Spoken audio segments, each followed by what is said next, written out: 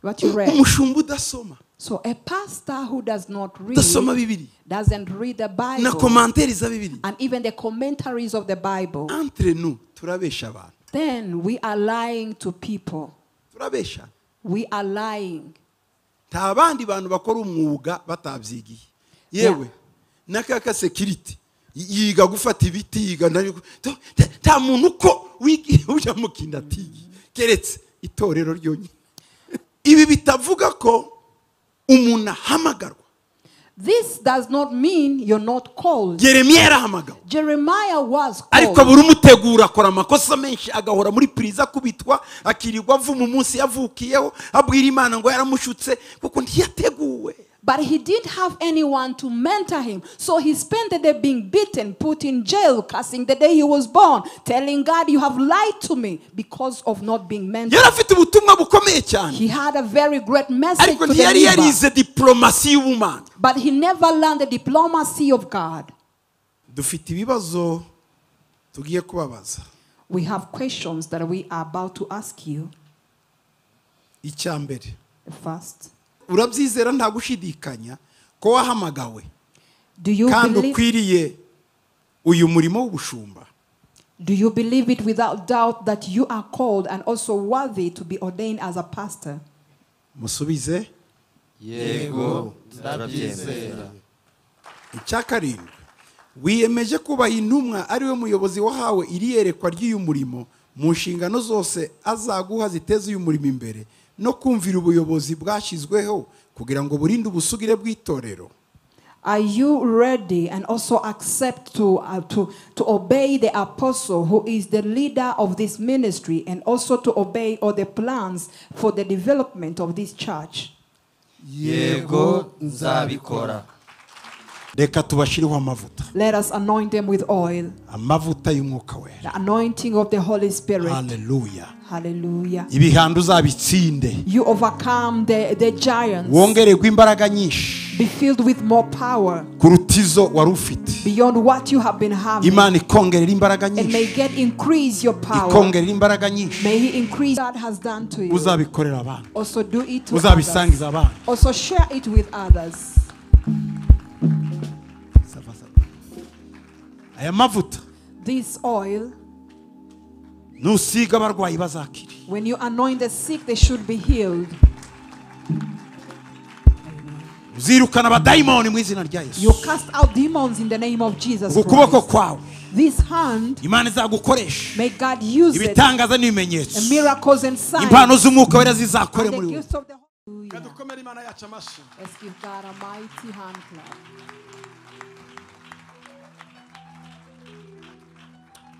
Reka dusenge. Let us pray. Mana turagushima kugira neza. Father God, we thank you for your goodness. Urahambaye. And you are great. Turagushima ko watwiyeretse tukakumenya. We thank you for you revealed yourself to us and we got to know Uyu you. munsi turi abana bawe. And today we are called your Uyu children. munsi turi ubwoko bwawe. Today we are called your people. Turaba amasezerano We are the promised people kubw'amaraso ya Yesu. because of the blood of Jesus. Watwinjiye muri ayo masezerano And you ushered us into these promises, atari ayacu, which we are not for us, ariko kubera amaraso yawe but because of your blood, turi abana we b'amasezerano. are now called the children of the Shimwa promises. Mana. Thank you, God, Murimo ugiye gukorwa uyu munsi. for the work that is going to be done today. Uwubemo, Be into God. ube muri iki gikorwa. Be in the midst of this action. Utakirimo, And if you don't know there, icyo God, twakora cyose ni ubusa. whatever we can do can be in vain. Kibemo, Come and be in our midst, kuko ni umurimo wawe. because this is your only work. Ni wowe wawuteguye. You're the one who prepared Isi it itararemwa. before the earth was created. Mana kuzatugira abami n'abatambyi mu God, that you would bwawe. make us priests and kings. Turabigushimiye And we cyane. thank you for that. Turabigushimiye We Data. thank you, Father. Umugisha buri umwe wese Bless each and every one mu here. izina ryawe. In the name of Jesus Christ, Amen. Lord. Amen. Ushobora kwicarira, murakoze. You may have your seats. Thank you so much. Ndabasuje mu izina ry'umwami wacu Yesu Kristo. I greet you all in the name of our Lord Jesus Christ. Ni umunezero uyu munsi kubana nawe. It's a joyful day to be with you here, Ni all, umugisha. and it's a blessing. Dufite abakozi b'Imana hano. We have servants of God in our Nimwicare midst. hariya. Protocol and mwicaje sit. abo Pastor Jonathan mwicare hariya. Delphi mugende hariya. Amen. Amen. Abana abakozi b'Imana badusuye uyu munsi. These are the servants of God who came to visit us today. Karibu. You're welcome. Imana ibagire neza. And may God do good to you. Turabakiriye mwese. We welcome you all. Aho muvuye mwaje kwifatanya natwe mu muhango wo gusengera abashumba. Wherever you're coming from, and you came to join us for the pastor's ordination. Kubw'umwihariko ndi kumwe na papa wansengeye kuba umushumba. Specifically, I am here with my spiritual father who ordained me to be a pastor. Ni nawe wandeze mu itorero. And he's the one who also brought me up in the church. Kuva ndi umwana. Since I was young, arambatiza. And he baptized me. Ampa n'uyu murimo. And he also gave me this ministry. Ari kumwe na mama ndagira ngo bahaguruke papa no ndagira ngo Please together with mother they may stand up and welcome them. Murakoze cyane karibu. Thank you so much. You're most welcome. Ndagira ngo muzamumenye. I wanted you to know him. Hari igihe umuntu azabaza nguri yavahe dore muzamubaze ni uzahomva. That times people are asking, where does this did this one come from? Ask him, he'll tell you where I'm coming from. Umunsi nsengerwa hano mu Rwanda. The day I was prayed for here in Rwanda. Muri 1999 kumushumba. That was in 1999 as a pastor. Kwezi kwa karindwi. It was in the month of July. Yavuye Kongo ico gihe yaragituye. He came from Congo. He was still staying there. Aza kunsengera. And he came to ordain me. May God bless you richly. Ico gihe nitwari dufite n'uburyo. By that time we even had no enough means. Hari umumama wagiyiwe aterura akameza kazana n'agatapi ko mu nzu. Abariko bashira hari imbere baransengera. One of the people went back to their home and brought a table and also a carpet. They put it before. Then I knelt and they prayed for me. Arahari Mama Moses. Is Mama Moses here? Oh, mama. This mother you see here. That time in 1999. She's the one who brought her table Nagatapi. And a carpet. And then my parent prayed for me. And also she has become a pastor. And today among the people we are ordaining, her husband also is being ordained as a pastor. Thank you so much. So it's a blessing to always have a reference. Every person who tells you that I am a servant of God, always ask them of their spiritual father. If they are not straightforward, then free from them, because each and every one has a place of birth.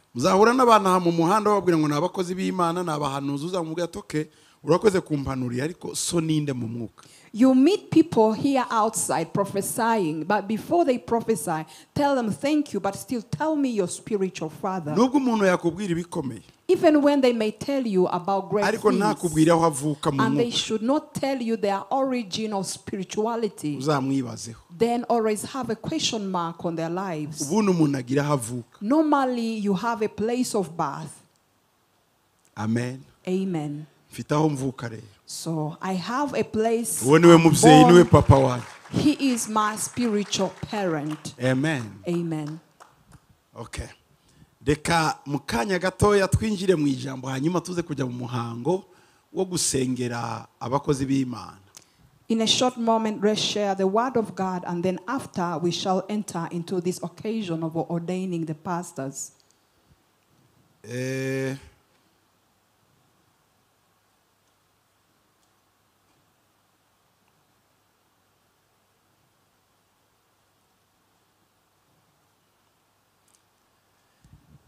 Turasoma mu gitabo cya Yeremiya. We shall be reading in the book of prophet Jeremiah. Igice cya 3 umurongo wa 15. Chapter 3 verses 15.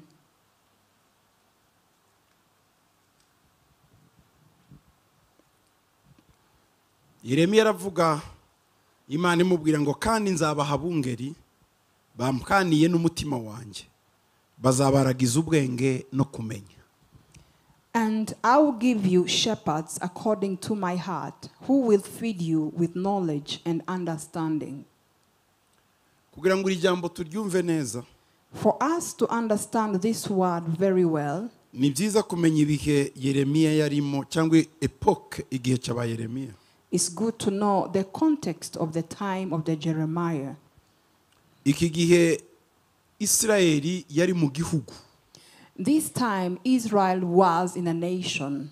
in the land, It was in bari iwabo, they were in their own nation bari muri Isirayeli. and they were in Israel. Ariko ibimenyetso bigaragara ko bagiye gukurwa mu gihugu cyabo baje kuba abanyagano mu bindi bihugu. But the signs of being captives were vivid that they were about to be taken. Kubera iki? Why? Abungeri bari bahari icyo gihe The shepherds of that time, ntibari bakivuga ukuri kw'ijambo ry'Imana. they no longer preached the truth of the word of God. Bakoranaga n'abantu bahari icyo gihe mu kugoreka ukuri. They worked together with the people who were ruling at that time to crock the truth. Bari bageze igihe They had come to a time Isirayeli ijya kuraguza, When bakareka Imana yabo bakajya gushaka abapfumu. when Israel had left their God and went to seek sorcerers. Bakavuga imitsima bari munsi y'ibiti, bahamagara ikigirwamana Tamuzi. And they would bake bread under the tree, calling upon a god called Tammuz. Imana iratangara, And so God was amazed. ibura umuntu. And he could not find any man. Muri Isirayeli In Israel, ubundi Yerusalemu, normally in Jerusalem, Jerusalem yari yarahawe Benyamini, yari mu gice cyo kwa Benyamini. was given to Benjamin tribe. Iri ku rugabano ni Buyuda. It's on the borders with Judah. Kubera ko Dawudi yabaye umwami Yerusalemu, abantu batekereza ko Yerusalemu yari y'Abayuda. Oya, Yerusalemu yari ya Benyamini, ariko yari ku rugabano, iri kuri frontiere n'Ubuyuda. Because David reigned in Jerusalem, people think that Jerusalem was of Judah, but no, it was not given to the Judas. It was for the Benjamins because they were bordering the Judah. Aho nano mu gihugu cya Benyamini aricyo cyari cy'Abayebusi, And Jebusite. in the nation of the Benjamins, which was the nation of the land of the Jebusites, hari akadugudu gatoya cyane munsi Yerusalemu bitaga Anatote, karahari n'uyu munsi. there was a small city under Jerusalem called Anatoth. Even now it still exists. Anatote And then Anatoth niho Imana yasanze umuntu is where God found a man ushobora guhamya muri icyo gihe abandi bari barabuze. Hari krize y'abakozi b'Imana. who could be able to stand and testify in a time like that. There was also a crisis of the true servants of God. Anatoti And then in this Anatoth, kari akadugudu gato ariko kabamo n'Abalewi n'abatambyi. it was a small city, but also there dwelled the priests and also the Levites. Hari umutambyi witwaga Hilukiya.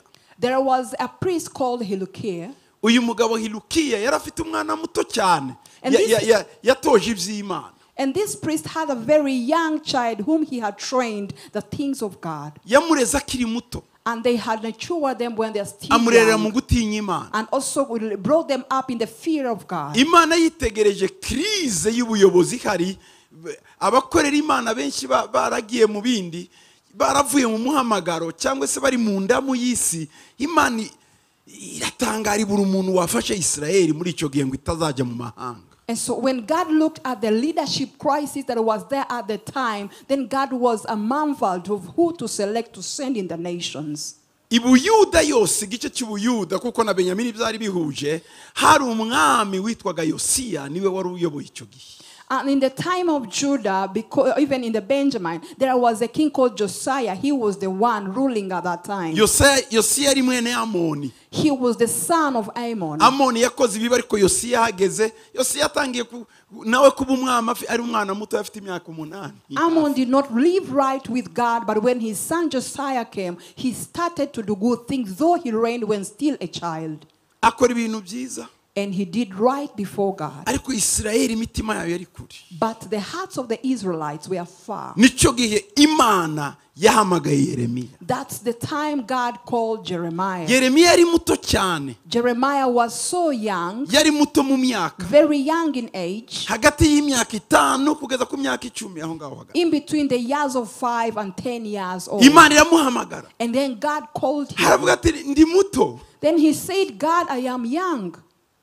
Imana namubwira ngo nta buto buhari. God says there is no being young here, Ngo nakumenye Jeremiah. ntarakurema. I knew you before I created Uri mu nda you, ya mama when wawe. you were still in the womb Ngo of your kandi mother. nakwejeje utaravuka. And I have also purified and sanctified you before you were born. Ngushiraho kuba umuhanuzi w'iki gihugu. And I put you to be a prophet over this Ndetse nation n'amahanga. and even the nations. Yeremiya aravuga ati ndi umwana sinzi kuvuga. Jeremiah insisted, I am young, I can't speak. Imana imwizeza ko izabana nawe. And God assured him that he would be with him. Imana imwizeza ko izakorana nawe. And God assured him that he would be with him and work with him. Kugeza muri iki gice cya 3 twasomye. Until this third chapter that we just read, Ku murongo wa 15. on the 15th verse, Aho Imana yamwijeje iramubwira ati humura nturi wenyine rero.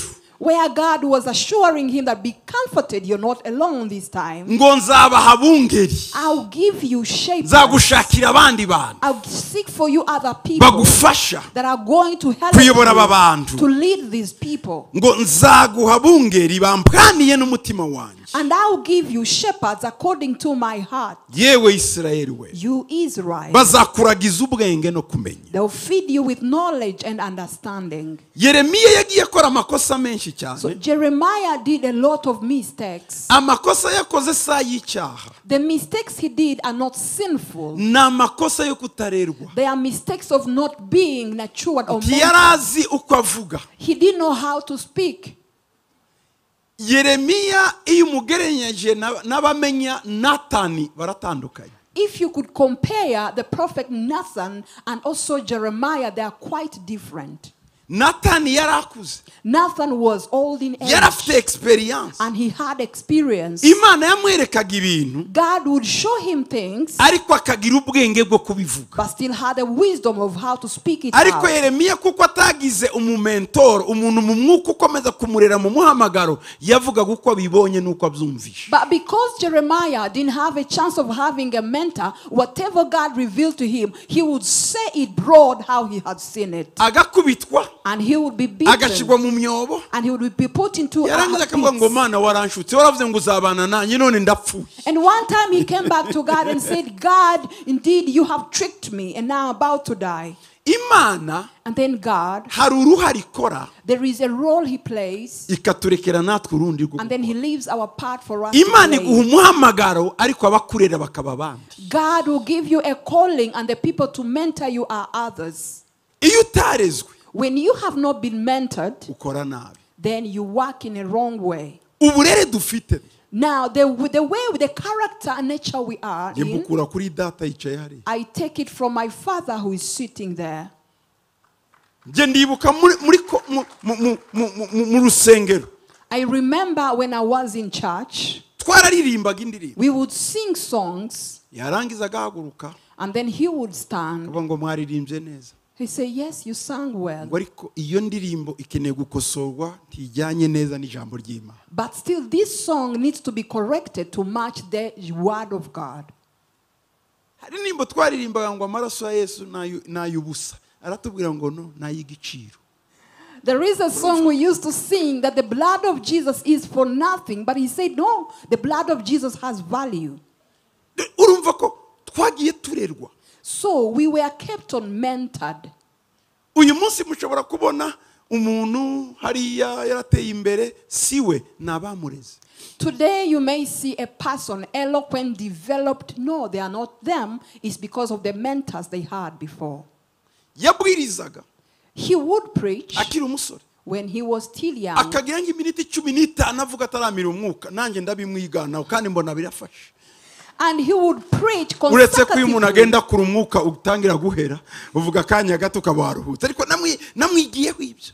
And he would preach consecutively for 15 minutes without breathing. So I copied that from him and it went well. Because now you grow old, sometimes you run out of air. Yeremiya So Jeremiah, Imana yabwiye ngo nzaguha abungeri nzatanga abungeri. God told him, I'll give you shepherds. Ariko yagize ikibazo. But he had this problem. Umunsi Natani The day Nathan amenya ko Dawudi yicishije Uriya kandi agacyura umugore we. The day Nathan knew that David had murdered Uriah and then took over his wife, Imana yaramubwiye ibyo Dawudi yakoze. God told him everything that David had done. Natani araza. So Nathan came. Ageze kwa Dawudi When he got to David's ntabwo palace, yamubwiye uko nyine yabibonye he never said it straightforward kubera ubwenge. because of having wisdom. Iyo umuntu atararerwa icyo abonye cyose arakivuga. Before you are mentored, then whatever you see, you speak it out. Imana irambwiye ngo uri ibi nibi. Imana igiye kuvuga suko yavuga. Iguha information ariko kuzitanga iguha ubwenge. Ugomba kwiga ubwenge bwo kutanga information.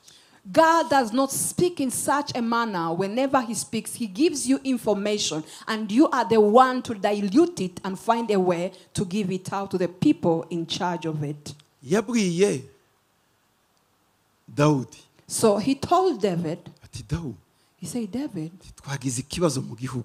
we have a problem in the land. Hari umukene wagiraga agahene kamwe. There is this poor man who had one goat. Mu bukene bwinshi And in this poverty, haza umutunzi there came a wealthy man ufite amashyo n'amashyo. who has a lot of cattle. Yagize abashyitsi we mu rugo. He had visitors in his home. Hanyuma kubera imbaraga afite n'ubukire afata ka gahene ka wa mukene arakabaga akabagira abashyitsi. And now because of the powers and wealth that he has, then he took the goat of the poor man and slaughtered it for his visitors. Ni igitangaza. That is amazing. Dawudi ngo ibyo byabaye mu gihugu cyanjye njyewe Dawudi ntegeka. And so David came out boldly and said, this happened exactly in the nation that I am a king. Agomba gukubitwa.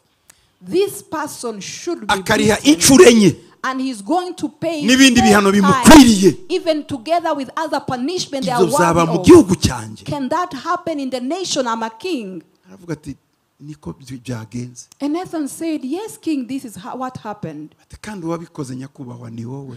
And the one who did this, it is you, honorable Dawudi bati king. njyewe. He said, me. Bati He said, yes. tuzi ko Imana yaguhaye abagore benshi. He said, don't you know God has given you a lot of women? Bati ariko Uriya we yari afite umugore umwe. But Uriah had just one wife. Wamumwambuye kandi nawe arapfa nyakubahwa. And now you have taken his wife and he has died too. Yabimubwiye mu bugwaneza bwose. He told him in a very, very low Yagiye voice and good kurangiza. manner. By the time he was Dawudi completing, yarambara yasaba imbabazi. David was already sleeping on his belly, asking for forgiveness. Ibaze iyo aza.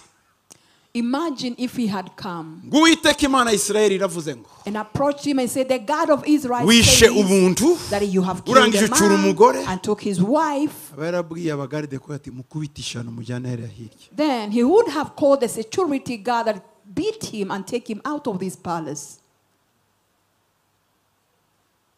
Iyo warezwe When you have been mentored, ugira ubwenge bwo gutanga ubutumwa. you have the wisdom to deliver a message.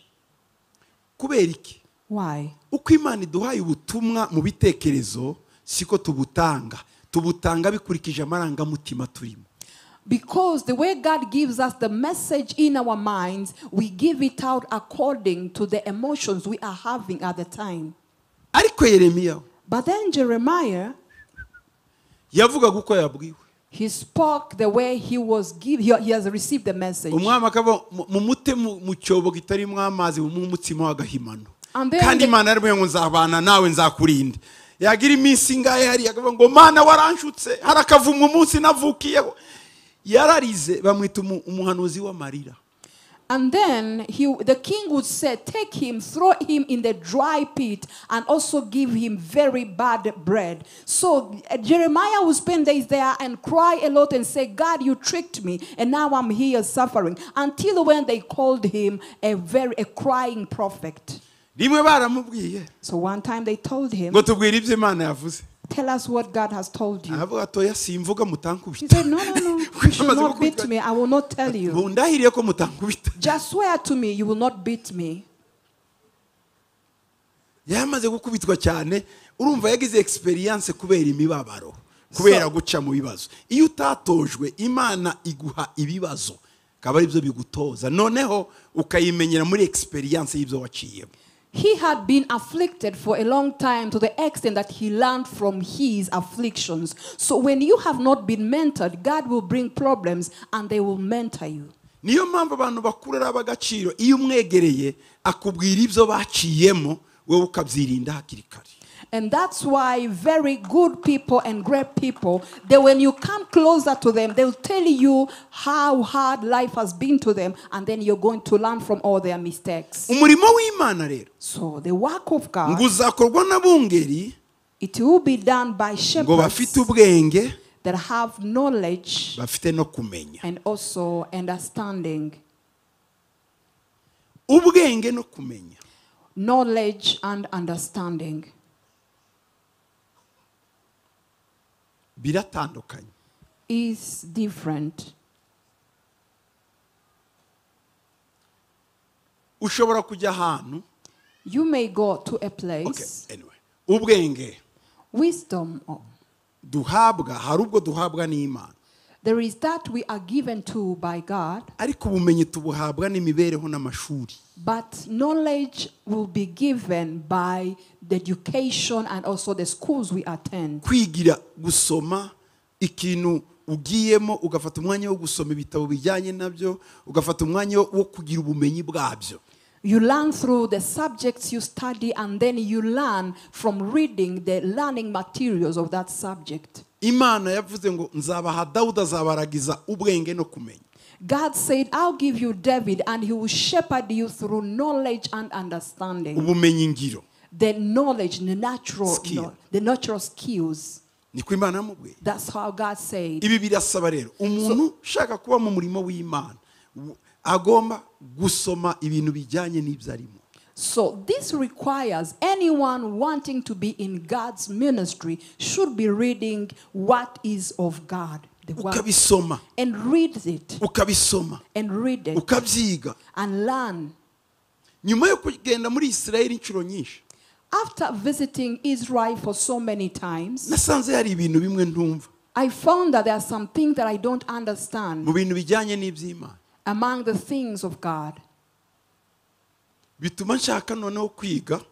So this led me to want to study Bibiliya mu Giheburayo. The Bible in Hebrew.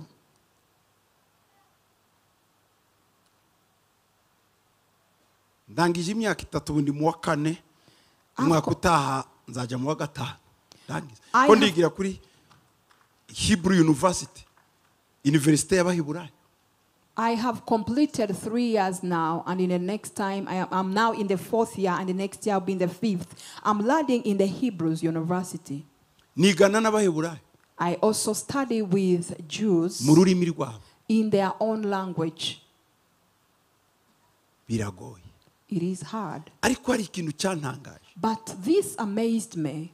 Bibiliya y'Igiheburayo. The Hebrew Bible. Iyo wamenye gato Igiheburayo. When you got to know a little bit of Hebrew, biragoye kwisobanura mu rurimi rwacu. It is very hard to interpret it in our own language. Ijambo rimwe ryonyine ry'Igiheburayo. One Hebrew word. Riba ririmo amajambo 8 yacu. Kandi ujya gusobanura Bibiliya ntayashiramo 8 yose, ashiramo ijya ashaka. one Hebrew word is comprised of our 8 words. And the one interpreting the Bible, they will just write one word. urugero For example, ijambo chesed the word chesed. Chesed, mu ijambo rimwe ry'ikinyarwanda cyangwa ry'irindi twagita imbabazi. in one Kinyarwanda word, we can say it is mercy. Niho hava cya kidendezi bet chesed ariyo Bethsaida bet chesed. This is coming from the pool of Bethsaida. Inzu y'imbabazi bet chesed. Beth Chesed, the house of mercy. Ariko chesed si imbabazi gusa. But then Chesed is not only mercy. Ririmo ayandi arindwi. It also has other 7 words out of it. Urukundo, Love, kugira neza, goodness, yego n'imbabazi, yes, mercy. gukunda birenze. To love extraordinarily. Hari ayandi ntashobora kuvuga There are tudafite other- vocabulaire yayo. There are other words I cannot pronounce because we don't have any vocabulary for that. Ariko turashimira Imana abadushiriye Bibiliya mu ndimi zacu baragerageje ababandi. But then we thank God for the people who interpreted the Bible in our own language. They have done their level best. Iyo uri musoma rero So when you are reading, ijambo urimenyera ku mizi yaryo. you get to understand the word via its roots. Igihe cyinshi ijambo ry'igiheburayo rigira imizi 3. Most of the time, a Hebrew word will have 3 roots of itself. Reka mbigishe gato igiheburayo. Let me Hanyuma teach tubaze you gusiba. for a little while Hebrew. Okay. Ariko rigakorana n'izindi mvugo. But it also works in according to other sayings. Nk'imvugo z'aba Akadia Like the speeches of the Ikiarameya, Arcadia, the n'imvugo Armenia, akaba igisiriya and the byose Assyrians. n'uruvange nabyo biba birimo. It is a mixture of it all. Mu Giswahili ijambo ryo kwakira umuntu mu gita gute? Karibu. In Swahili, receiving a person, we call it karibu, Sibyo? isn't it? Karibu. Karibu. Karibu igizwe n'amajambo ka, ra na ba. Siyo? Yes. Karibu. Karibu is made up of 3 words, K, R, and B. Mu Giheburayo rero bafata ayo magambo ko ari 3. So in Hebrews, they will take these 3 words, Hanyuma akavamo imizi yindi. and then they will also spring out other roots. Ijambo karibu ni Cyarabu ariko cyakuwe mu Giheburayo kivuye muri Akadia. The word karibu is a word that was taken from the Arabic language, that was also taken from the Hebrew language, and also the Arcadia. Okay. Ka, ra, ba. K, R, and B. Abamarayika barinze Imana bitwa bande? And the angels Aba on the throne of God, Abakerubi. they are called the cherubians. ni ka, It is K, ra, R, ba. and B. Tushobora kugera imbere y'Imana abakerubi batakwakiriye. So Aho niho hava karibu. you cannot go before the throne of God when the angels have not said welcome or Niyo mpamvu karibu. babaga hejuru y'isanduku And that- y'isezerano. and that's- Iyo wahinjira gufite ibyago babakerubi basa n'ibishushanyo bahindukaga abamarayika bukuri bakakwica. Nibo bakubwira ngo injira karibu, karibu, kerubi, abakerubi, sheribe. And that's why they were always on the Ark of the Covenant. Whenever a priest came in when they have sins, they would turn into people and kill that person. So you cannot go on the throne of God when they have not said welcome or karibu. Ubwo simbabwiye rero ibindi birimo. Now, I've not said other many Muri things. Karaba. In Karaba, harimo protection kurinda. There Niyo is- mpamvu abakerubi ari abamarayika barinda. Protection. also there is a word called protection. That's why the cherubians are also angels of protection. Ibyo ntiwabimenya utarabyize. So you cannot know this when you have not studied it. Iyo ushaka kuba umukozi w'Imana rero ugomba kwiga utuntu nk'utwo bene utwo. Nubwo utakwiga igiheburayo nk'icyo ariko ukagira notion y'ibyo urimo. Donc nta muntu ukora umurimo atigiye. So if you want to become a servant of God, then you should learn such things. It doesn't mean you should have a lot of material. Just take a few things out of that and learn them. Igipasiteri cyonyine niwo mwuga ugira abantu batize ibyabyo. abaganga bize ikiganga, abanyamategeko bize amategeko, ariko abapasiteri baravuga ngo ni namwito nihombeye. No. Niyo mpamvu twiki ibintu Imana yabwiye nde Yeremiya ngo nzabaha abungeri bameze gute, bafite ubwenge no kumenya, bize batazica amategeko. Amen. This profession of being a pastor is the only profession that does not have qualified professionals. So that's why God was telling Jeremiah that I will give you shepherds who have knowledge and understanding. You have to study. Amen. Amen. Kumenya. To understand. Ugasoma Bibiliya. And you read the Bible. Paul yasigiraga Timoteyo ibitabo, akamubwira ngo nzasange warasomye ibitabo, ningaruka tuzabiganiraho na. Paul will leave books for Timothy to read and tell him, when I come back, you tell me what you read, what you read. Umushumba udasoma. So a pastor who does not read doesn't read the Bible, na commentaires za Bibiliya, and even the commentaries of the Bible. Entre nous turabesha abantu. Then we are lying to people. Turabesha. We are lying. Nta bandi bantu bakora umwuga batabyigiye. Yewe nakaka security yiga gufata ibiti, yiga nta muntu uko wigira mukinda atiye keretse itorero ryonyine. There is no work that is done without being studying for it. Even the KK security, they train how to hold a stick, how to hold a gun. But in the church, we have unqualified personnel. Ibi bitavuga ko umuntu ahamagarwa. This does not mean you're not called. Jeremiah yarahamagawe. Jeremiah was called. Ariko buri umutegura akora amakosa menshi, agahora muri prison kubitwa, akirirwa avuma umunsi yavukiyeho, abwira Imana ngo yaramushutse kuko ntiyateguwe. But he didn't have anyone to mentor him. So he spent the day being beaten, put in jail, cursing the day he was born, telling God, you have lied to me because of not being mentored. Yarafite ubutumwa bukomeye cyane. He had a very great message Ariko to ntiyari the yarize diplomasi y'ubumana. But he never learned the diplomacy of God. Imana. So God igira diplomasi yayo. has his own diplomacy. Yesu yavugiraga mu migani cyane, yari diplomasi y'ubumana. Jesus would speak in parables. That is one example of diplomacy in God. Bamubaza ibintu ngo ubwami bw'Imana bugereranywa, yavuga deje ubwami bw'Imana bakumva atari kwisi. Okay, naho ubundi baba baramwishe kare iyo adakoresha diplomasi y'ubumana. Whenever they asked him questions, then he would say, the kingdom of God is compared to this and this. So when they had the kingdom of God, they said, oh, now it is not here. Bashumba bacu. So our pastors, Imana yarabahamagaye. God has called you. Irabasiga amavuta. And he anointed you. Mu gutera kwa kabiri. In Deuteronomy 34:9, Yoshua mwene Nuni ngo yari yuzuye umwuka w'ubwenge kuko Mose yari yamurambitseho ibiganza. Urumva iyo ushizweho ibiganza Imana iguha ubwenge.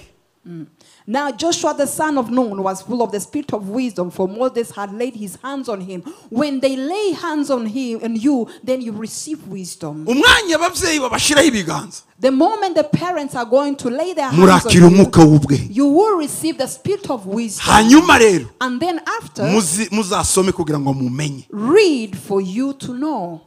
Ngo Abisirayeli baramwumvira ngo bagenze uko Uwiteka yategetse Mose. So the children of Israel heeded him and did as the Lord had commanded Moses. Uyu munsi Imana iremeza impano ibarimo. Today God is going to approve the gift in you. Ariko Imana iraza kugaragara niba bashiraho ibiganza. But then the gift is going to shine when they lay hands on you. Mu gitabo cya kabiri cya Timoteyo, in the second book of 2 Timothy, igice cya mbere, chapter 1, ku murongo wa 6, verse 6. Igitabo cya kabiri cya Timoteyo 1:6 ngo nicyo gituma nkwibutsa gusesa impano y'Imana ikwirimo ngo yake iyo waheshejwe no kurambikwaho ibiganza byanje. 2 Timothy 1. Ndakwigisha nsubire kandi muri ya mizi no kuvuga ngo agomba kuba ashoboye kwigisha. 2 Timothy 2 verse 24, and a servant of the Lord must not quarrel, but be gentle to all, be able to teach. By teaching, let me go back to the roots of the Hebrews. You must be able to teach and to deliver. In Greek, sorry. Ngo aha mu Kinyarwanda bavuze ngo agakunda kwigisha oya. agatranslation kayo kindani ngo agomba kuba ashoboye kwigisha. Able. Umupasiteri agomba kuba ashoboye kwigisha. A pastor must be able to teach. Niri naryo niryo. Yes, this is Ko nababwiye also, biterwa n'umuntu translatinga ni ufata.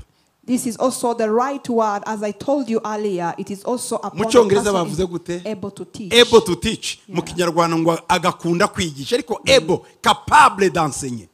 Capable. Ngo agomba kuba afite imbaraga zo kwigisha. Agomba kuba azi ibintu yigisha. Apana guhuzagurika. They must be having the capacity to teach, able to teach, not to beat around the bush. Around the bush rwose. Ngo akihangana. And they may be patient. Abantu bakoreye Imana ikintu kibaranga benshi no kwihangana. Kuko iyo batihangana baba barabivuyemo kera. Nanone niwo murimo ugira abantu benshi bakavuyo kandi hataba prison. The people who have served God, most of them should be revealed through their patience. But still, you find in this ministry, we have a lot of people so confusing, yet we have no prison for them. Uzi kuyobora abantu batagira prison. Do you know leading people whereby you cannot put them to prison, Kandi bamahane yet quarrelsome? ngo bisaba umukozi w'Imana kwihangana. It requires a servant of God who is patient. Muzabihanganire. Be patient with them. There is no way out. Imbaraga z'umukozi w'Imana nukubasha kubwiriza neza witonze uguwe neza abantu bakuvuga kandi bakwicaye imbere. The power of the servant of God is manifested by your ability to preach to people in front of you, quarreling with you and also blaming you in all. Uzibyo baraye bagutuka ariko ukaza ukabaha ijambo ry'Imana ukitahira. You know how they insulted you last night, but you come calmly and then you deliver to them the word of God. Uyu ni umukozi wahamagawe. This is a called servant N'abandi of God. batahamagawe. But those who were not called, Arazi ibyo bamututse akabihindura message uwo munsi akabacyurira. they will come and that day it will be the title of their sermon. Kera nigeze gutumirwa n'umupasiteri Nyabugingo hariya.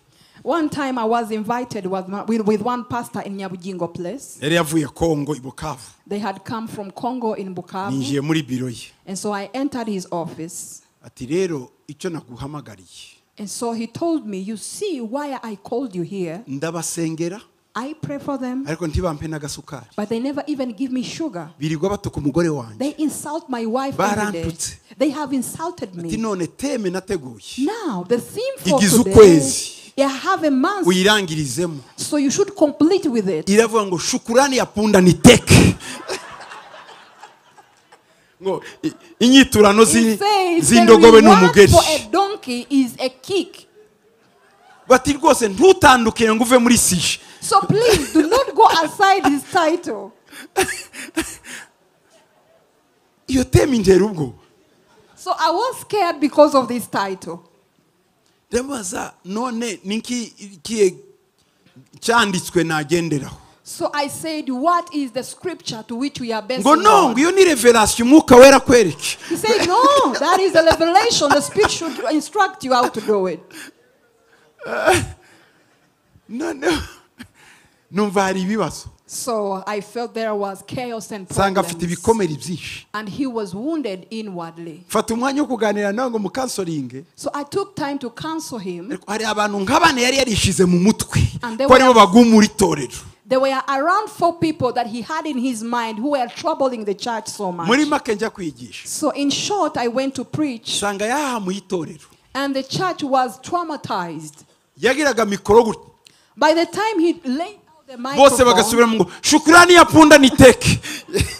everybody would repeat the same chorus. The reward of a donkey is a kick. Bayisubiragamo uko ahagaze imbere. They would repeat it the moment he stood on the pulpit. Yarangiza akabaza ngo ni bande bakavuga ngo ni twebwe. And then they would say, who are those? And they would say, we are the ones. Abakristo barahamutse. So the believers were traumatized.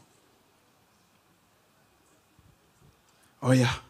Umushumba agomba kwihangana akarwaza izirwaye inzima akajyana nazo akihanganira izivunitse nizimushahira icyondo akakikuraho akongera akazereka inzira. Uwo niwe mushumba. So a pastor must be patient and also heal the ones which are sick, and also those which are thrown mud on him, they should go with them. That is the called pastor, we may say. niyo agiye guhana, Even when they're about to punish, Paul aravuga ku murongo wa 25 Timoteyo wa 2 ngo agahanisha ubugwaneza and abamugisha impaka, even ngo hari nibishoboka Imana ibahe kwihana ngo bamenye ukuri.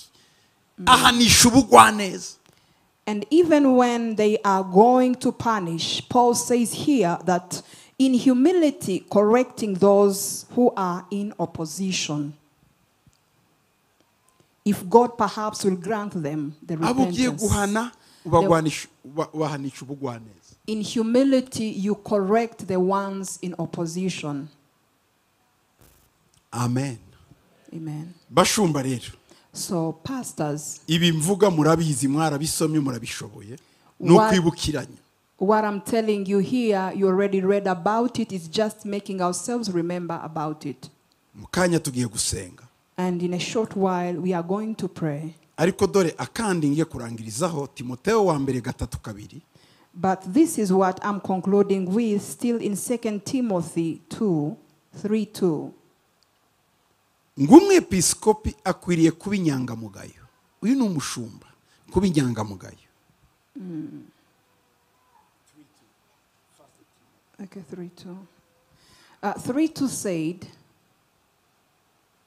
sorry. A bishop must be blameless. Sibyo? Yeah, we did first Timothy. Okay. Ng'umwepiskopi akwiriye kuba inyangamugayo.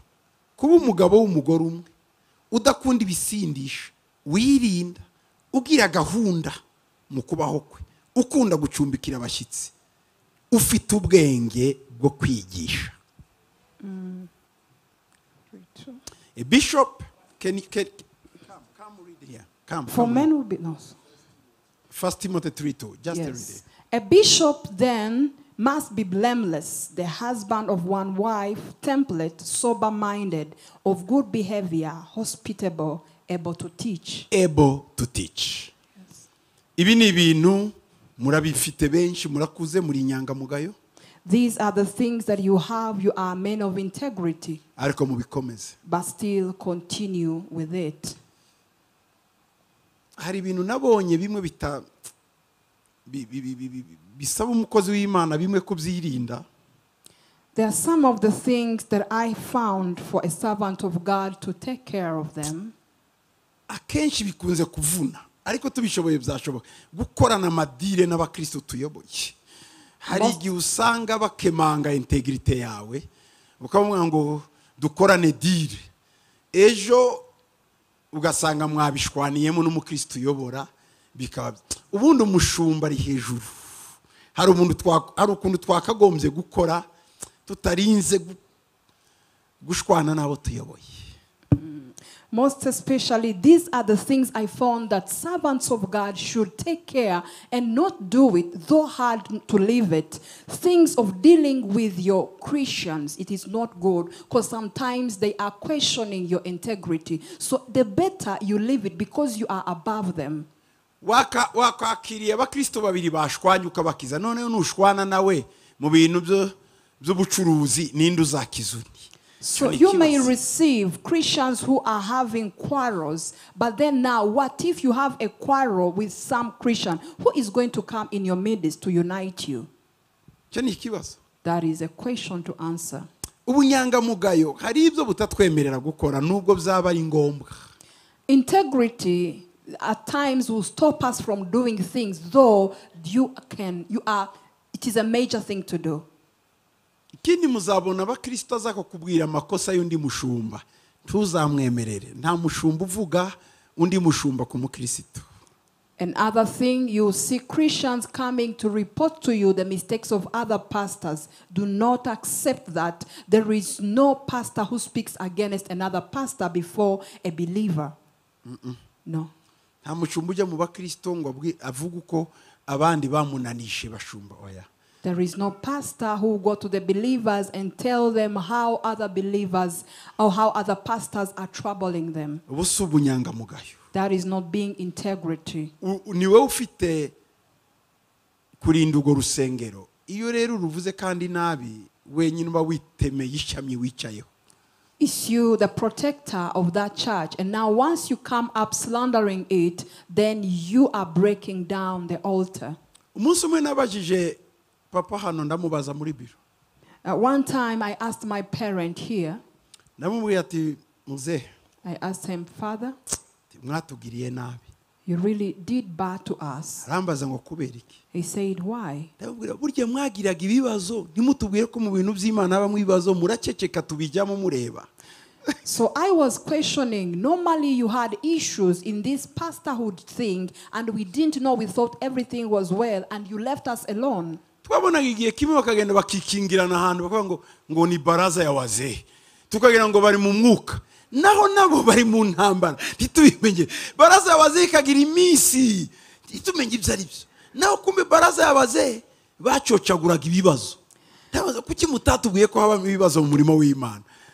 So at times we would see them going for a retreat and they would tell us this is a corridor or a chairing of the old men. So we never knew what was happening in that chairing. Why didn't you tell us that there were issues in being a pastor? Arambwira ngo umurimo w'Imana ni kumera. And then he told me this is how the work of God is. Iyo tubabwira nyine muba mwarabihunze. Ariko mubirimo. If we had told you earlier, you would free from it, but now you are serving and you are all right. Sinakoze mu zindi nzego ariko urwego rw'itorero bashumba tugiye gusengera ruragoye. Imana izabafasha cyakora. I have never served in any other level, but this level of being a pastor, my fellow pastors about to be ordained, it is very hard. Mbega.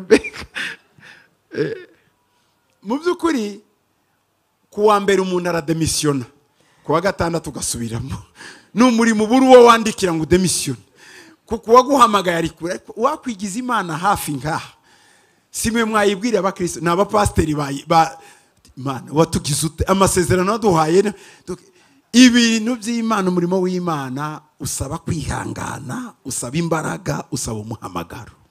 To tell you the truth, on Monday, many pastors, they resign, and then they come back on Thursday. If God would to, on Saturday, if God would to come, they are not the believers to question God. The pastors would be the ones to question God, saying, God, where are the promises you have promised? Hari itsinda ry'ababishope tubana ry'abakozi b'Imana. There is a team of the servants of God. We work together. Pastor JB arabazi. Pastor JB knows about igihe yarahagarariye urubyiruko yagiye mu bahagarariye urubyiruko rwabo ku isi. When he was in charge of the youth, then he went to also for the conference of the youth pastors. N'aba pasteri 100. They are 100 pastors in number.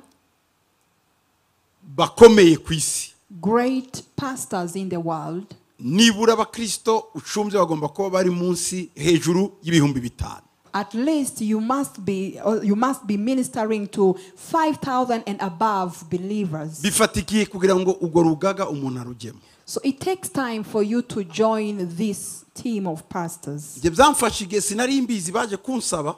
It took me time because I never knew about it. They came to ask me. Ariko hari umugabo w'umukenya ungizeho imyaka 3. But then there is this Kenyan man who had 3 years in it.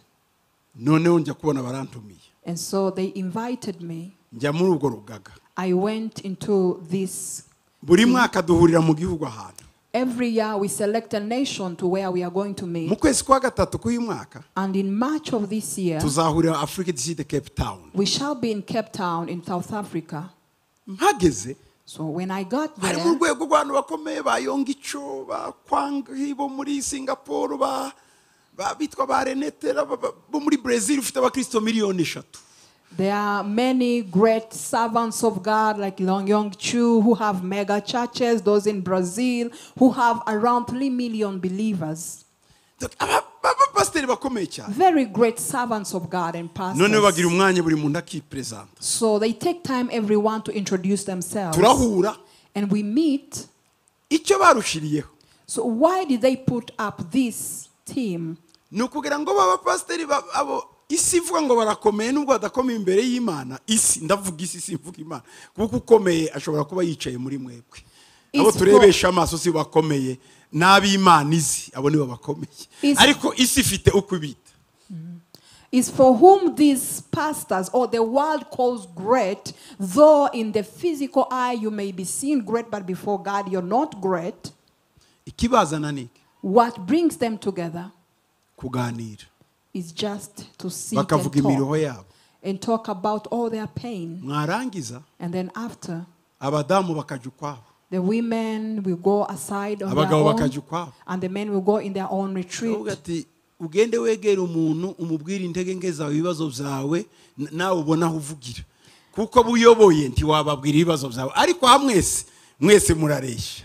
They tell you, find a person you're going to confide in, tell him about your weaknesses, tell him all your troubles, because all of you here are the same level. Noneho kinavuga saba ngaba barakenera ndi. And now I say, now these people, do they need anybody? So I came to see that each and everybody was going into their corner, and I was wondering, right in the rooms, the women are also wailing, others are also wailing. So this is when I got to know this is not an easy thing.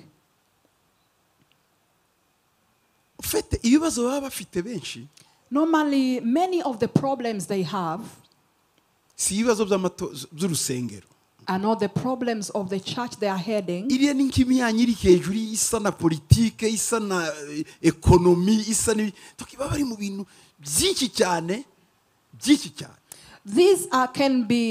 can be like these levels of political levels, economic levels. They are handling a lot of issues there.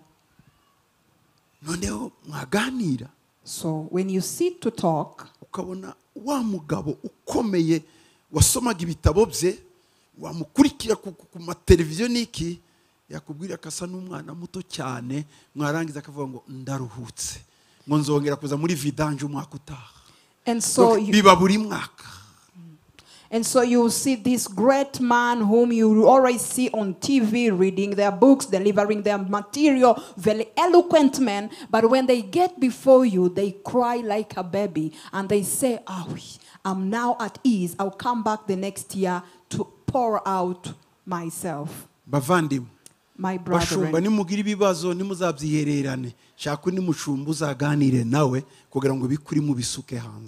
pastors, whenever you have a problem, do not keep it to yourself. Get another pastor and pour out your heart to them. Because every day you receive the problems of people.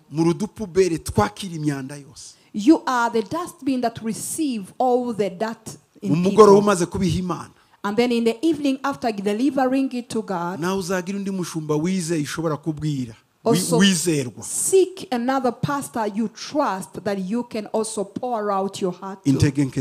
All your weaknesses. Kugirango akiranuka imbere y'Imana abone kujya gutambira abandi nawe ugomba kwitambira kwikiranura n'Imana kugirango ubashe gukiranura abandi. Imana ibaha umugisha. Even the high priest in the Old Testament, whenever they went to sacrifice, they had to also first sacrifice for themselves. So also find someone to sacrifice for you, and may God bless you for that. Amen. Amen. Ndagira ngo muri uyu mana munyemerere at this moment allow me twinjire mu mwanya mwiza that let's go into this good moment. Ndasaba abasengerwa ndabahamagara gutera intambwe hano imbere hanyuma ndaza gusaba turagira igihe tuza gusaba abafasha babo baze nabo kubahagarara inyuma mu kanya. I will first request for those to be ordained as pastors to come first, and then after I'll call their spouses to come too. Turahamagara Mbonyi Jafete kuza hano imbere. Tuyizere Jean Baptiste kurikiraho. Bahati Bwira Jean nawe kuza hano imbere. Mporana Peter. Donc Jafete ni uhagarara itoro rya Kanombe. Tuyizere Jean Baptiste nuwimurire. Bahati Bwira Jean nuwa hano mu Gatenga. Uyu twaratangiranye kera muri 1999 twarabanye kuva kera zayo nigitangira. Pastor Mporana Peter wa Kabuga yahageze. Pastor Mugwaneza Alexis.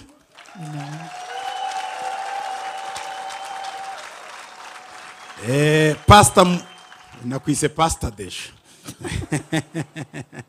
Mugwaneza Alexis tugiye kumusabira niwe pastor uzaduhagararira i Nyanza. Amen. Mushabe Benjamin ndagira ngo atere intambwe hari imbere. Ni wa hano mu Gatenga. Mwesige Samu hano mu Gatenga karibu. Amen.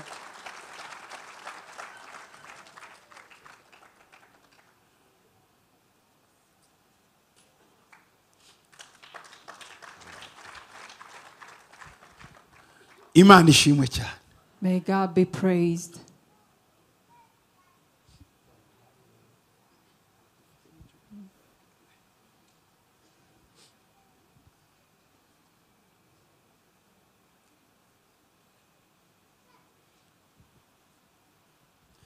Ndagira ngo tubereke abene data mwana batabereye ubupasiteri.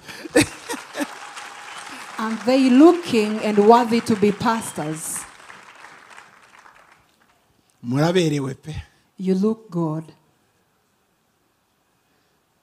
Dore abantu bagiye guheka umurimo tugiye guhekana nabo umurimo w'Imana. These are the people we are going to carry on the ministry together.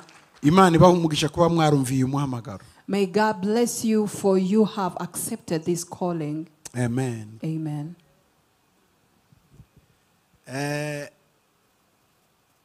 Ndabona ntazo ufite mu cyongereza sinzi kugira ngo ducunguze uburyo umwete sinzi uko tubigenza. Kugira ngo tuze kwihuta ndabona bataguteguriye ariko abene data bahagaze aho imbere. Our brethren who are standing here right in front of us, n'abayobozi b'Imana n'abakozi b'Imana. They are servants of God. Tugiye kwimikisha amavuta uyu munsi. That we are going to ordain and anoint today. Kubw'uyu murimo bahamagariwe. For this ministry they have been called for. Uyu ni umurimo ubwayo Imana yashizeho. This is God's own ministry. Ntabwo ari uwacu cyangwa uwabo n'uw'Imana. It's not ours or theirs, but it's for God. Ndagira ngo mbabereke mbamurikire. So I am just showing them to you.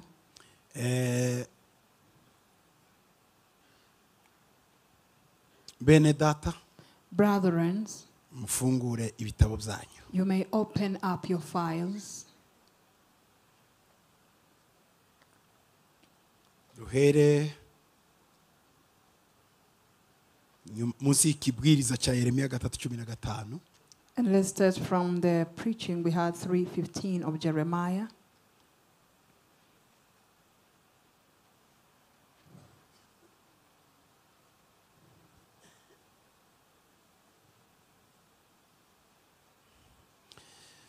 Uyu munsi kuwa gatandatu tariki 21 Today on the 21st of this Saturday, mu mwaka w'umwami wacu, in the year of our Lord 2022.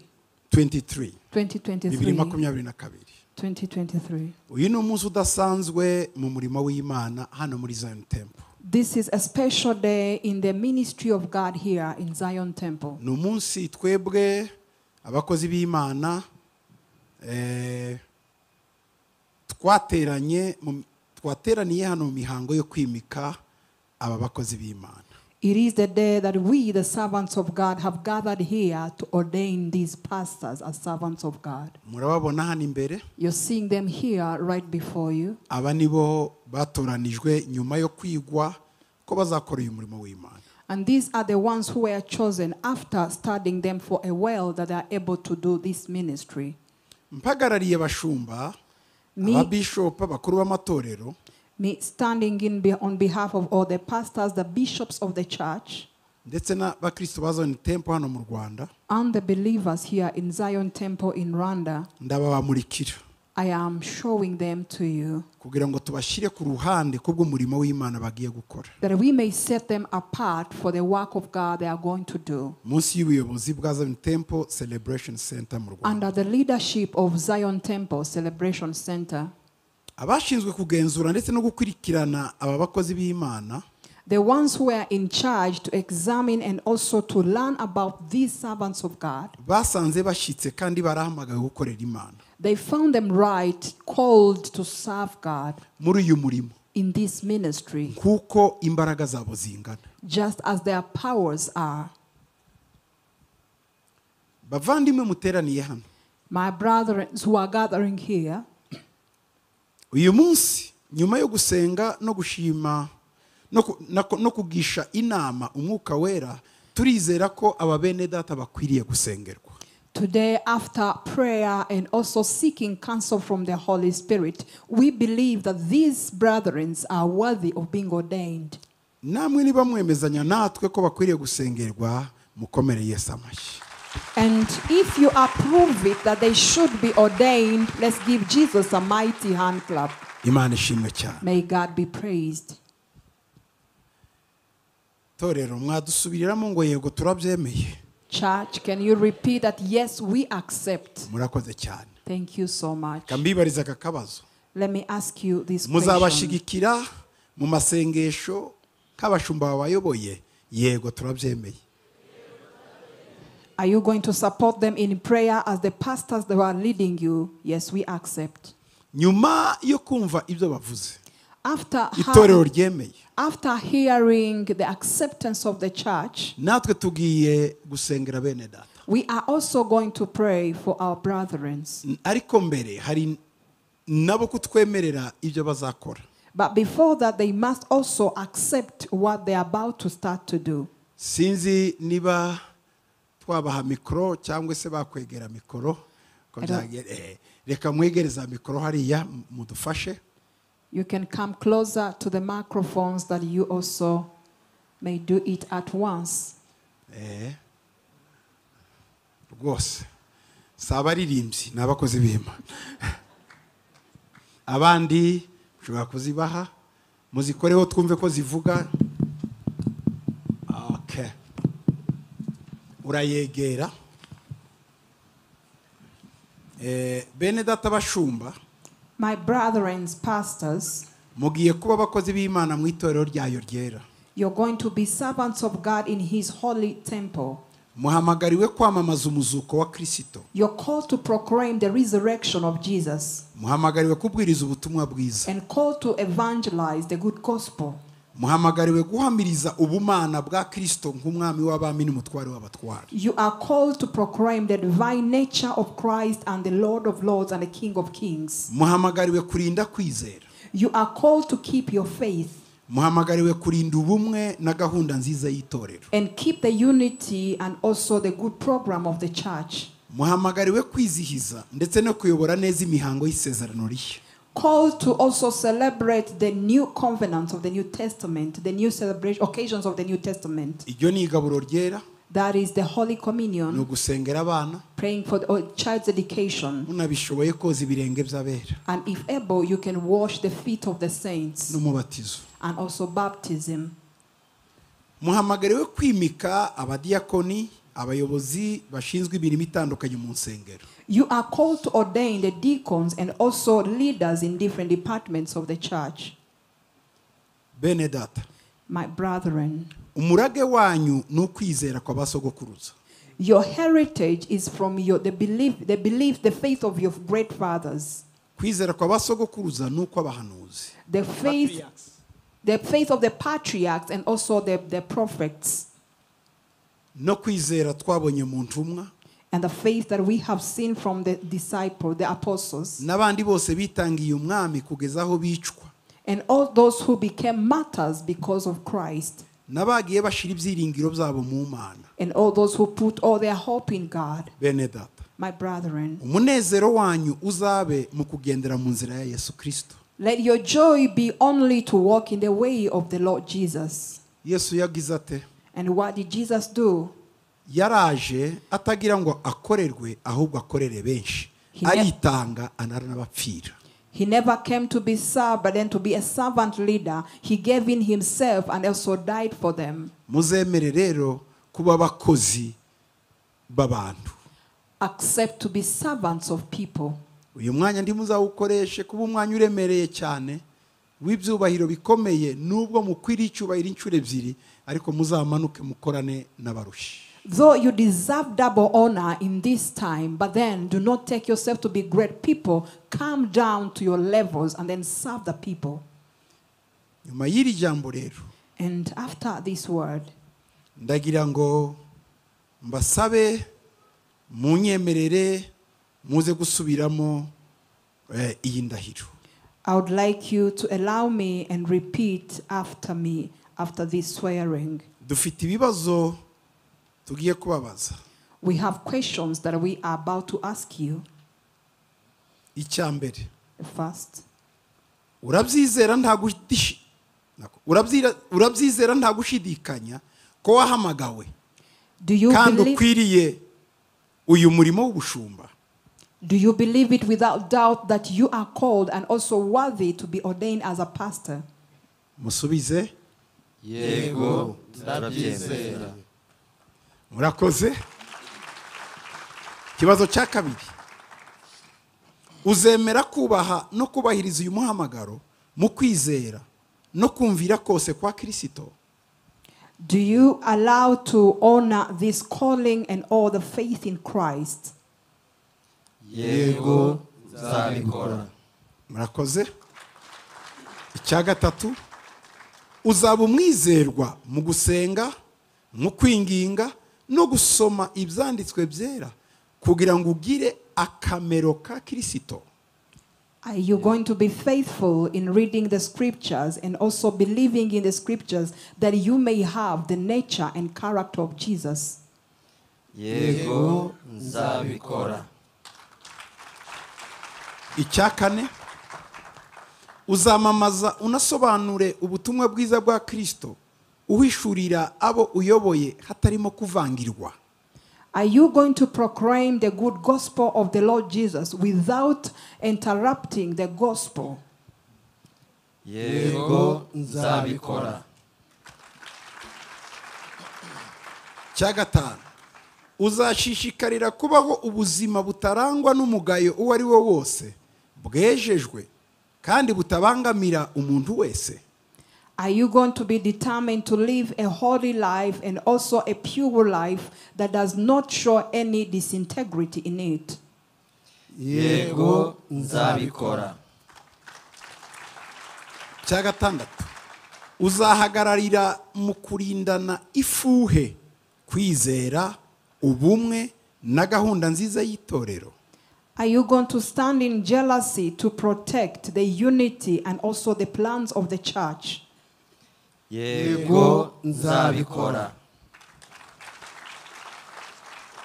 Icya karindwi, wiyemeje kubaha intumwa ari we muyobozi wahawe iri yerekwa ry'uyu murimo mu nshingano zose azaguha ziteza uyu murimo imbere no kumvira ubuyobozi bwashyizweho kugira ngo burinde ubusugire bw'itorero?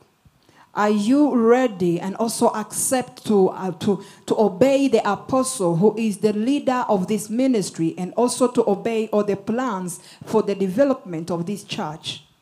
Yego, nzabikora. Umunani, uzagirira impuhwe bose, werekane ubugira neza ku bakene, ku bababaye mu mubiri ndetse no mu mutima, yewe ku batazwi n'abatishoboye? Are you going to have compassion and have mercy on the poor and those who are not well in their bodies, the forgotten and the unreached in this gospel? Yego, nzabikora. Icyanyuma cy'icyenda, nk'umushumba uzakomeza abera bose, ubafashe, ubasengere udahwema, unishimane nabo mu mihango yo kwizihiza gucungurwa kwacu.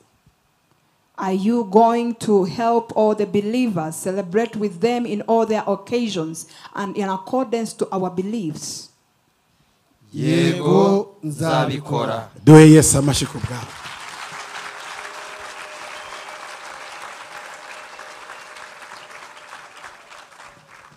Binyuze muri aya masezerano ukoze imbere y'Imana yo kuzakora itorero ryayo muri uyu murimo w'ubushumba, ndongera ngusabe gusubiramo iyi ndahiro muri aya magambo. Through these all proclamations you have made to serve God in his ministry, I would also again request you to repeat after me in these words. Reka musome urahera hari avuga ngo ngewe uvuga izina ryawe hanyuma musome. You're going to read starting by I, and then you continue reading the whole swearing. Yewe niyemeje kubahiriza inshingano zanjye umushumba, kumvira intumwa n'umuyobozi w'itorero, gukorera Yesu Kristo nk'umushumba muri uyu murimo. Niyemeje gushumba ubwoko bwe nciye bugufi, nzakora ibishoboka byose kugira ngo mbeho ubuzima bwejejwe, bukiranutse kandi bumwizerwa, bijyanye n'indahiro y'isezerano rishya igihe cyose nzabaho. Nzabyubahiriza mu gihe cyoroheje no mu gikomeye, mu bihe byose nticujije kandi ntanasubiye inyuma. Amen. Amen. Murakoze cyane. Thank you so much. Ndasaba ngo mwigire hano. I'll request you to come closer here. Ndasaba protocole mudufashe. And also the ushers are going to help us. Muze kudufasha kwigiza ibi ahinyuma.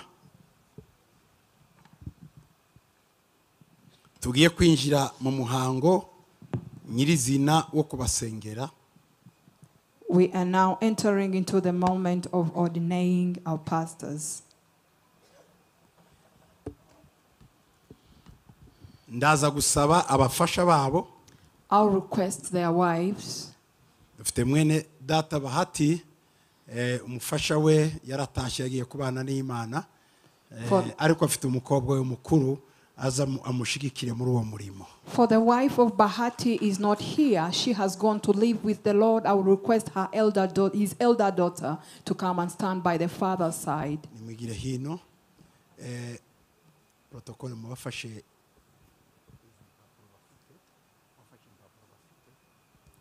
Muri uyu mwanya ndasaba rero abashumba aribo harimo n'umubyeyi wacu. At this moment, I'll request all the pastors together with our parent to come forward. Uwaba afite ikibazo yatubwira bakamuha intebe bakicaraho.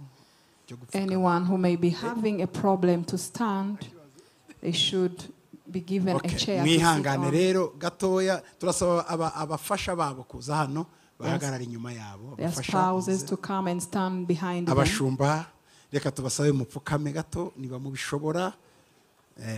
Wumva ruce nta kibazo wahaguruka. Turasaba abafasha babo muhagarara inyuma. N'umukobwa waba hatarahari. Hagarara inyuma y'umutware wawe.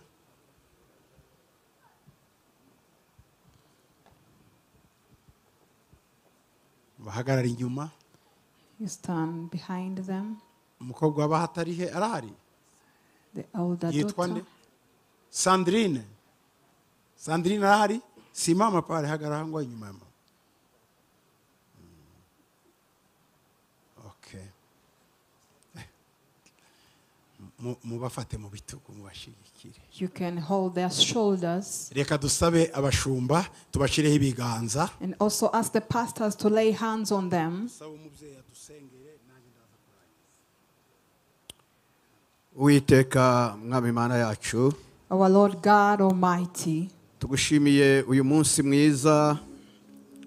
We thank you for this good day. Munsi utangaje watoranije abagaragu bawe. An amazing day that you have chosen your servants. Kandi ukaba wabashyize ku ruhande kugira ngo babashe kugukorera. And you have set them apart that they may serve you. Turagushimiye kuko atari abakozi b'abantu. We thank you that they are not men's servants. Ariko ni abakozi bari munsi y'ukuboko kwawe gukomeye. But they are servants under your great hand.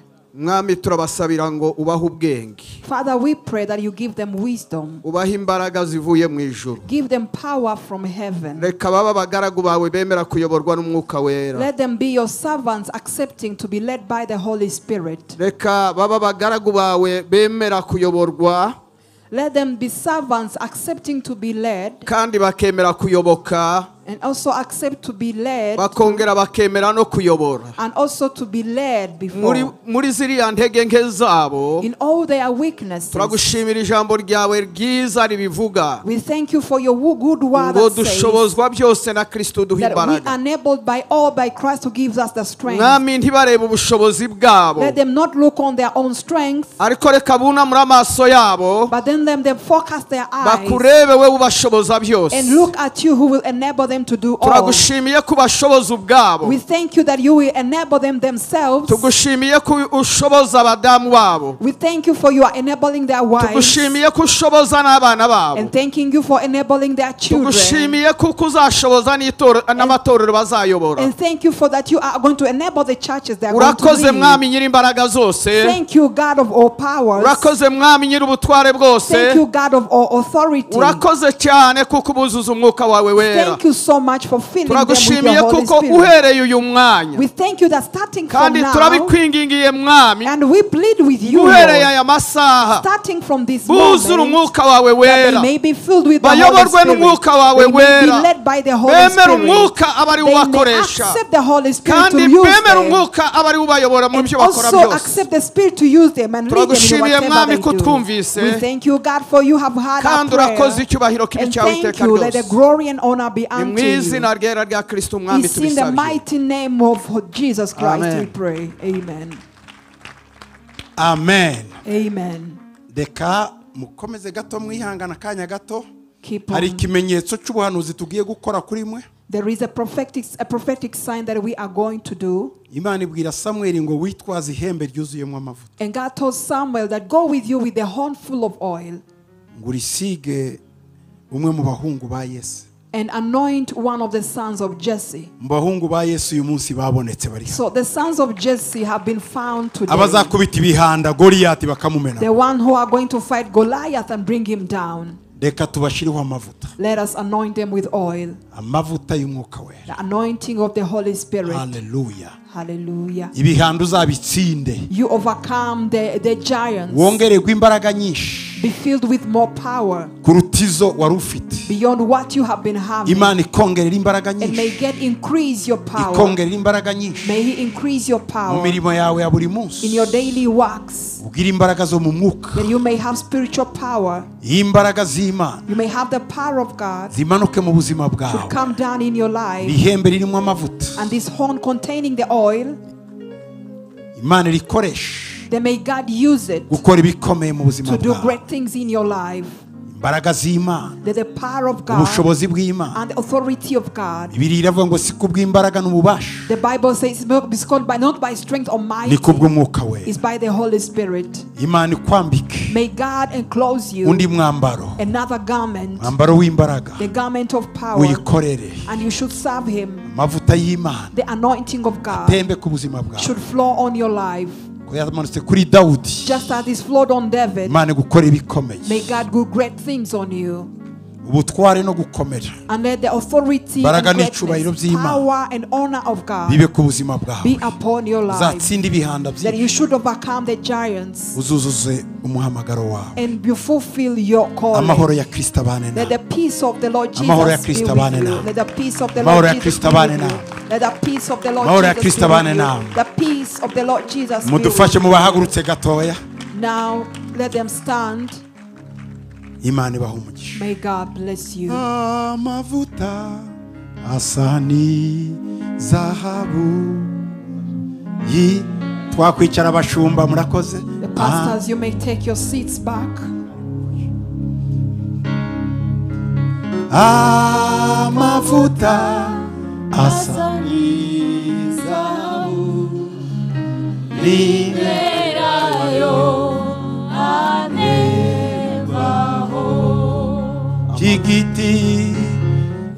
Igiti hafi y'umugezi ni ku mutima wanjye umerewe no mu busaza bwanjye nzagumya kugira amakaka manitoto igiti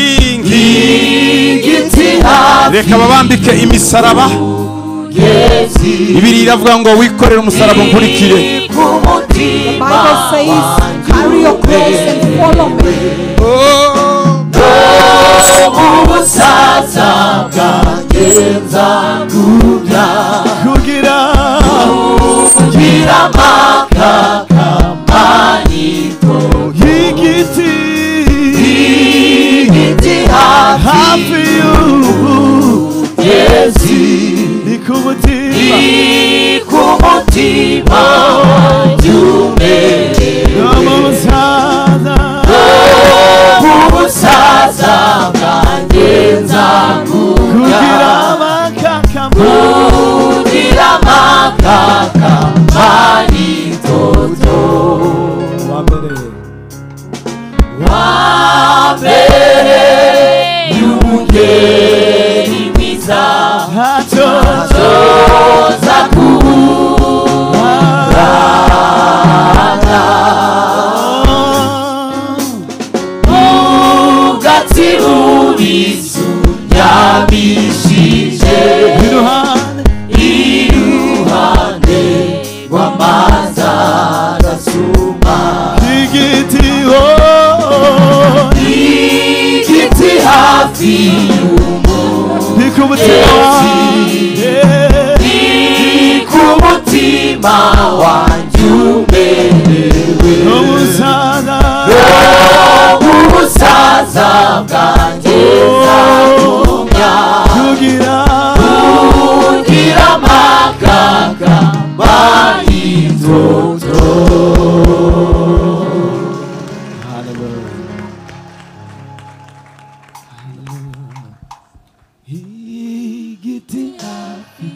Pastor Jerome, reka ufate Bibiliya tuzibahe. Pastor Jerome, you can pick up the Bibles that we may give them to the pastors. Akira Bibiliya.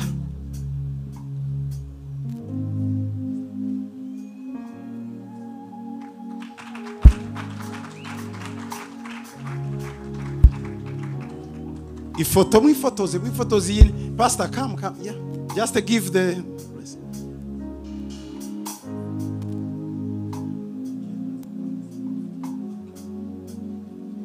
wifotoje se nabo haye Bibiliya. Pastor Jero. Fata pose nabo, okay.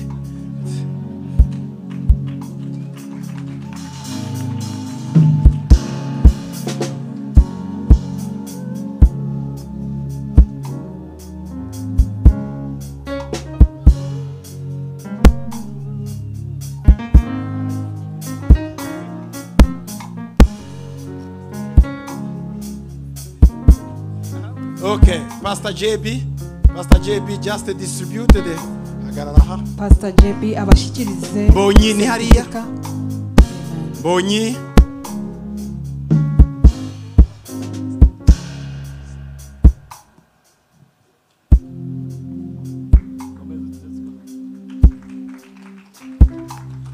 Amen.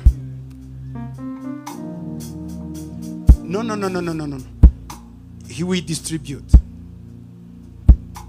Just arrange their name anywhere. Okay? Okay. JB mwifotoze nawe. Bahati.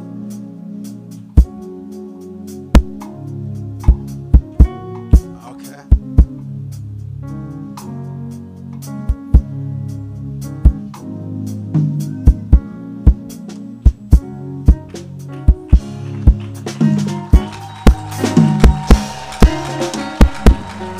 Ariko mubigirire n'abandi. Ibyo ntabwo ari byo. Mubikoreye n'abandi.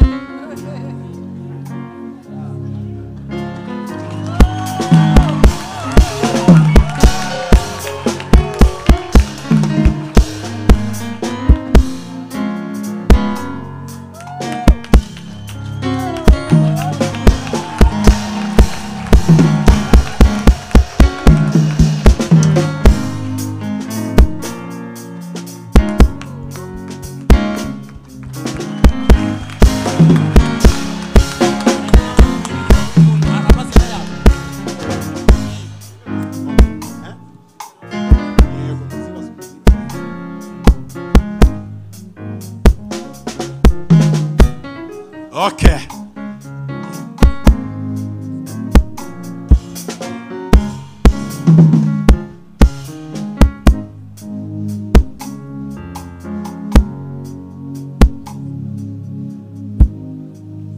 Icyo gitabo babahaye, The book you've just been given,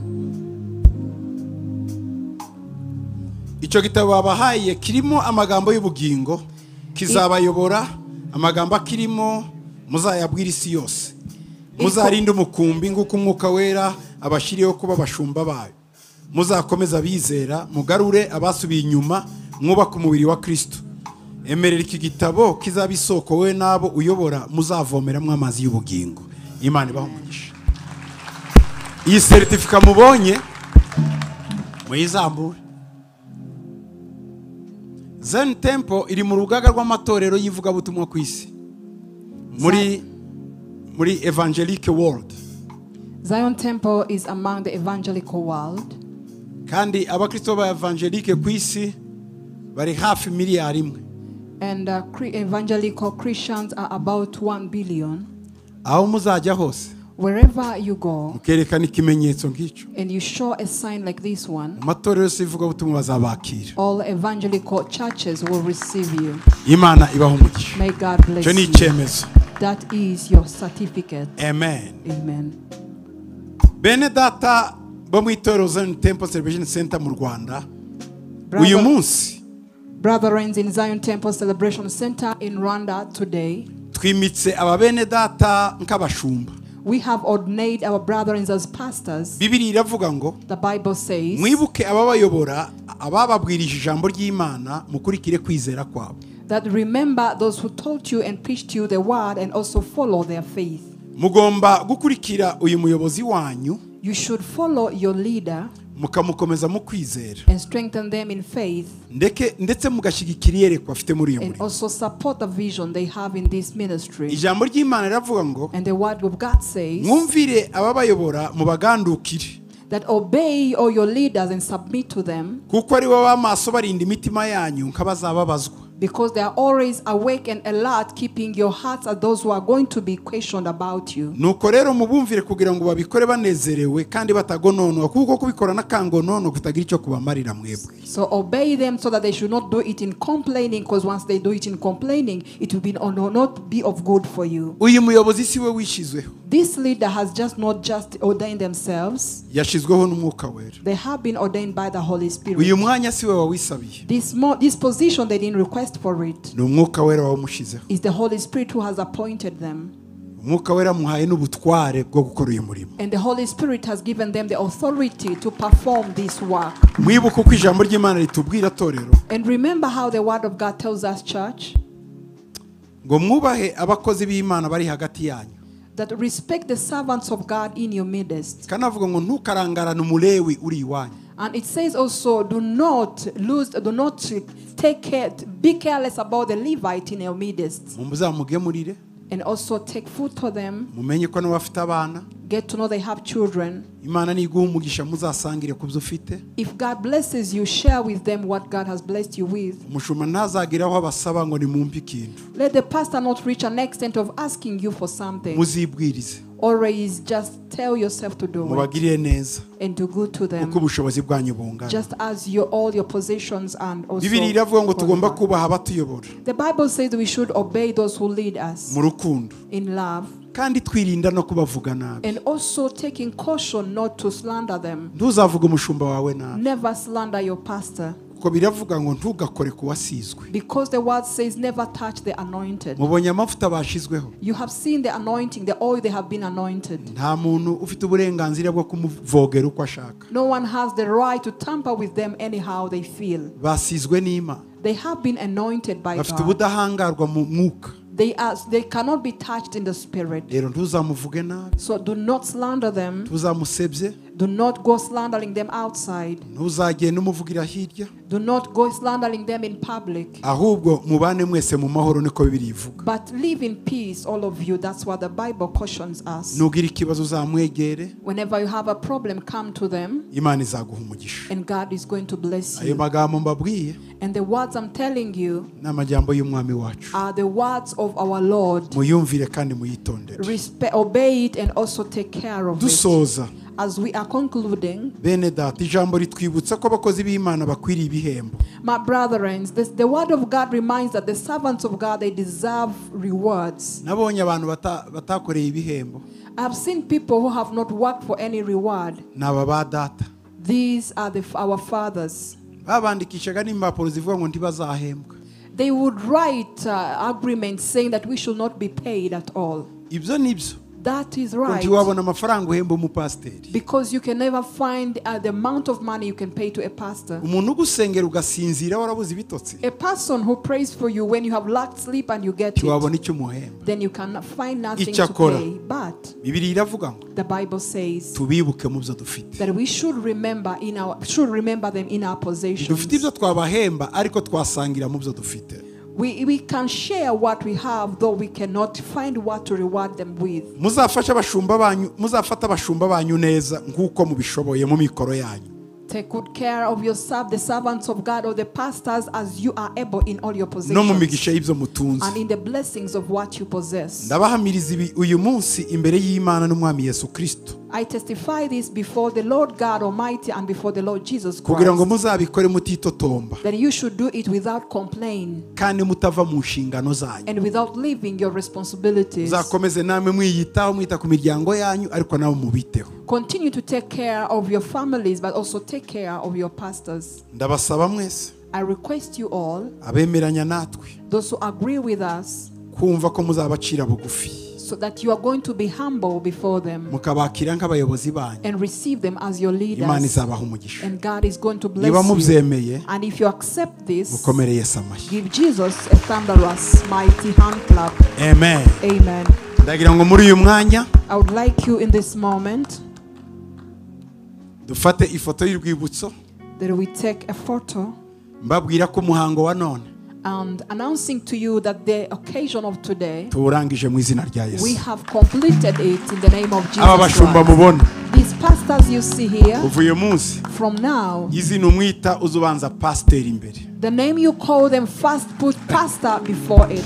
ntukapfe kumuhamagara gusa Never call them anyhow you find. Samu bite, pasita Samu bite, Tell them Pastor Sam and not Hi Sam. pasita Mbonyi bite. Pastor Mbonyi, how are you? Ubu bitangire bize, Let it start to be already communicating in your aba ni ears. abapasiteri. These are pastors. Aba bapasiteri rero And these pastors, tubumvire kandi tububahe. let us obey them and also honor them. Ndasaba abashumba bari aha bagenzi banjye I request my fellow pastors n'abandi ndaza kubatumira and others, I invite you to come, twifotoze. that we take a photo.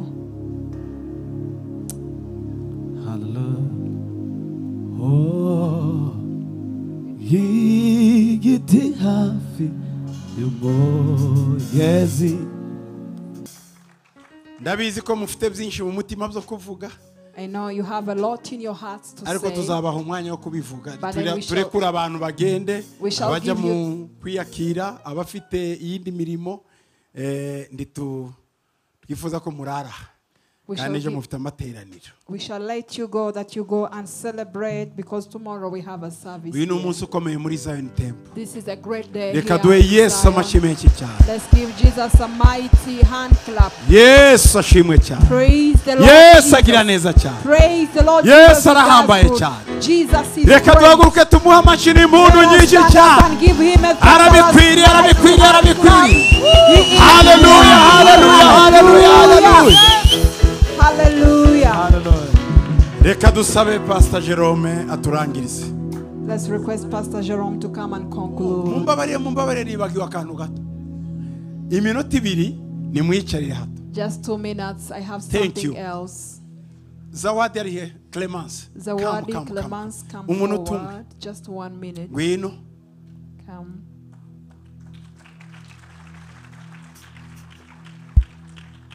Zawadi Clemence Clemence aba muri Zawadi, Australia Perth. she lives in Perth in Australia.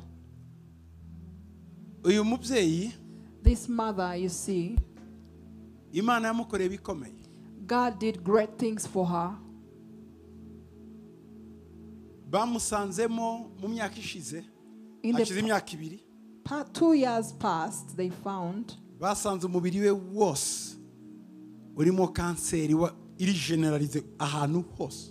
she had general cancer in her whole body. Nyuma yo gusenga And then after praying,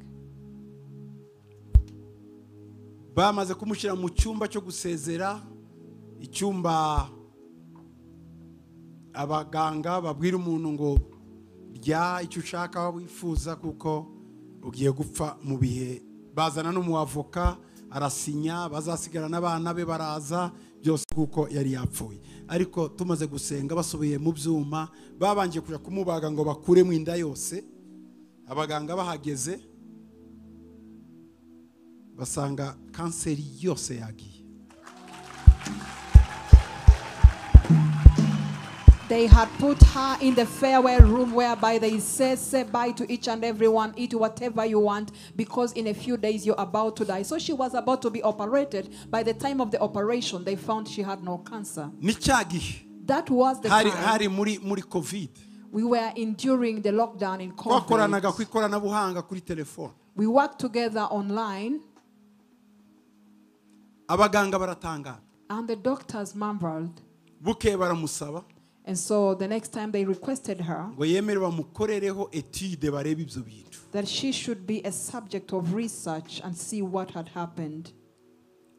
Afite imyaka 2, agize imyaka 2 ubu 3 n'uwa gatatu. This is her 3rd year. Nta n'akantu na kamwe. There is no any spot of Ni muzima. cancer. She is well. Muri ibyo bihe rero So in those times, nicege uyu muntu yaje aramwiyereka. this Ari mu is- bitaro umuntu araza aramubwira mu ndembe z'abantu benshi ngo abone umuntu araje amutunga urutoka aravuga ngo wewe urakize. and in all the sick people sleeping on their sick beds, the person came and pointed to her and said, you are healed. Ko yari aryamye ku gitanda Because as she was sleeping on her yunamuka bed, ashaka wa muntu and she woke up to seek for the person who just talked to her. arandelefona ngo abaganga bavuze ngo bambage batese mbyemere. And then she called me. She said, the doctors are insisting to operate me. Should I Namubwira wowe accept? wihorera ugende wemere. And then I told her, yes, lead them to operate you. Bamubwira ko And they told her nibamara kumubaga that after the operation, aha mu mbavu in her lips, aha niho bazashiramo tiyo ituma ashobora kujya ku musarani. Aha donc ashobora gukora bezweze zose hamwe and n'ahamazi ahandi n'ahimyanda. and Donc after, bazafunga imyanya yose. after the operation, they would put a tube to where she'll be using it to ease herself because all her organs will be dead. Uwo munsi bamujyana bavuga ko bari mu bage kuva saa 3 kugeza saa 9. The operation was to start from 9 a.m. to 3 p.m. Aho niho bamusinzirije. That's why they had to put anesthesia in Ubu her. buhamya mbabwira muzabukurikira mu minsi iri imbere. You follow this testimony in the days to Burema. come. Abaganga bamugeje ku meza haje abaganga bavuye muri Australia bakomeye. And when they had put her on the operation table, when so many great doctors in Australia had come, Bamugeje ku gitanda. when they got her to the operation bed, Muri we havamo akantu k'inyama mu myanya ye kameze nk'ururimi rw'umuntu. Barebye basanga kanseri yose kayikuye mu nda yose karasohoka. and then on that moment there came a small particle of meat that was in form of a tongue, and they found that it had collected all the cancer and took it away from her body. Kameze nk'ururimi rw'umuntu. It was a tongue like a tongue Kijiye of mu man. mubiri karigata kanseri yose kaza kuzuye ya kanseri. So it went through all her body and had to sweep away all the cancer and came out with it. Uwo muntu aramubwira ngo And this person continued to tell her uku kuboko kwawe that this hand, uzagukoresha use it uzavuga ubutumwa. and spread the Rero gospel. ndagira ngo mu kanya gato Now I want us in a short moment tugiye kumusabira that we pray kuba for umuvuga her butumwa nagera Australia azavuga to ubutumwa. be an evangelist, that when she goes to Australia, she will start evangelizing. ibyo Imana yamukirije agenda bikore. The reason why God healed her and saved her, she should accomplish Murumva it. atasengerwa ngo avuge ubutumwa. Don't you think she should be prayed for to Afite ubuhamya. evangelize? She has a testimony. Amen. Amen. Ndasaba papa kuza na JB na Jerome muze apfukame tumusengera itorero tumwerekeze ibiganza tumusabire impano z'umwuka wera zimukoreshe pfukama. Others, let's point our hands to her as I join these to pray for her.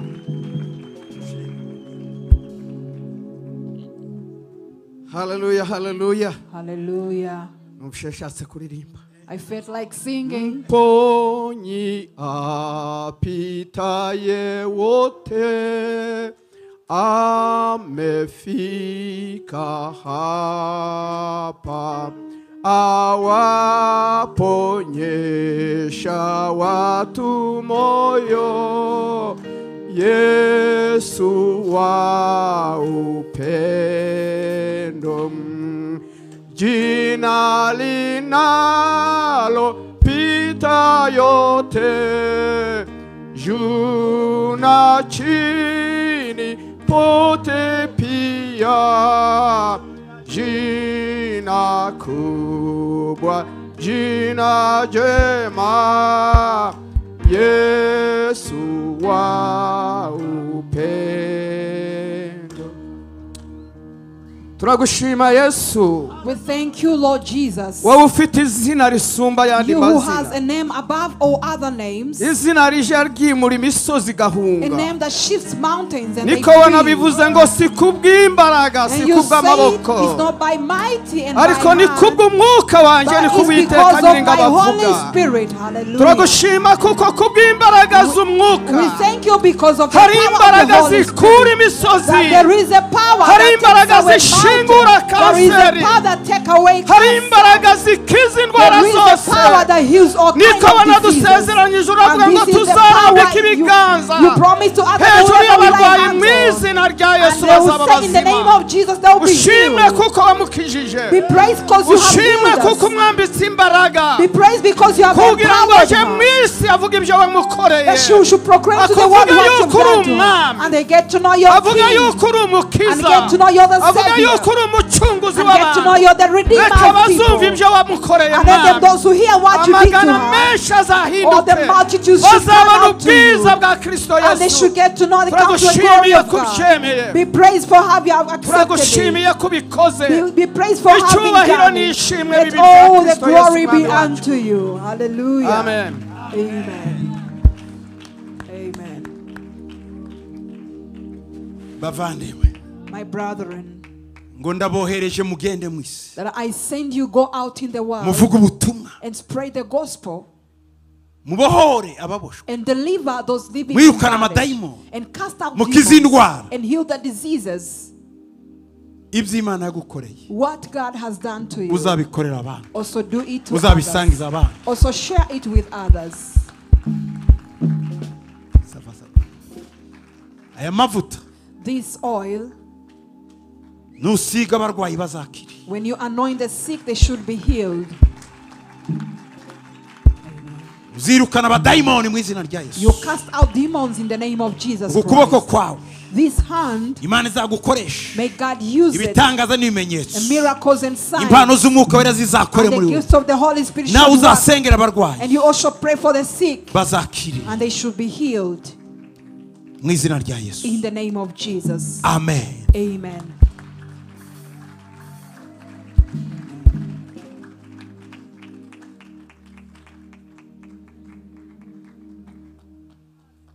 Yesu aracyakora. Jesus is still working. Indirimbo umubyeyi yaririmbye iravuga ngo muponye apitaye wote ngo ukize indwara uta bose yageze na hano. Among the song, the words he was singing was saying the Savior, the healer of all diseases, beyond Moses is also ngo here. yageze hano. That he is already here. Yesu abakoresha iwanyu mu mago. May Jesus use you in your Yesu home. abakoreshe mu zo mukora. May Jesus use you in what you do.